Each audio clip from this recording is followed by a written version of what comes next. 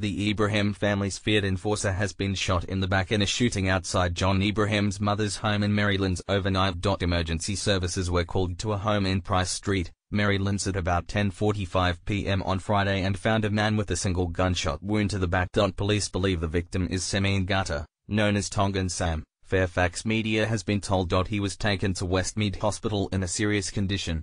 A crime scene has been established by police from Holroyd Local Area Command, and inquiries are now underway, a NSW police statement said. Anyone with information about the incident is urged to contact Maryland's police or Crime Stoppers on 1-800-333-000. John Ibrahim's mother Wahiba Ibrahim lives in a flashy home on Price Street that her son rebuilt for her after she rejected an eastern suburbs home he bought for her. Ngata has worked as a bodyguard for nightclub boss John Ibrahim for more than a decade after the pair met in King's Cross in the 1990s. He is a former boxer who was once arrested in a raid on his home that netted bulk quantities of a methamphetamine precursor. More to come.